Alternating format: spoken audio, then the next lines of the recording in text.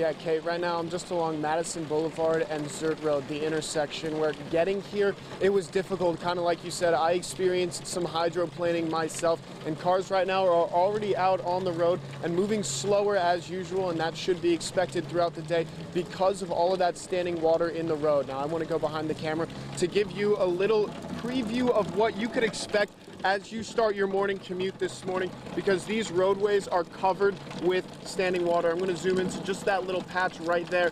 That's what you'll expect to be driving through all morning long. These oversaturated roads have not had an opportunity to dry off in about a week or so, and this water really has nowhere to go. The tires are picking up constant water, and hydroplaning will be a big concern this morning as you make your morning commute.